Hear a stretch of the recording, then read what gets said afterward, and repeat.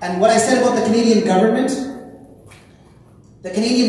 wanted the Muslims to be able to regulate their own issues of marriage and divorce and set up systems of mediation and arbitration to solve their problems amongst themselves through Sharia law, so that it's not a burden on the court system, which is already so bogged down.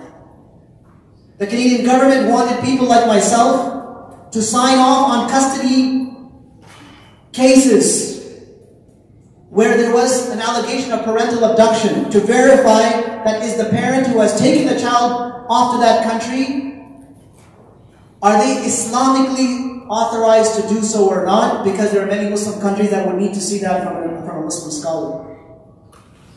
That's what Sharia law means. And the government told us that we would like you to have this system and we would like to work on these initiatives with you. It's unfair that a scare is created over everything and anything to do with Islam.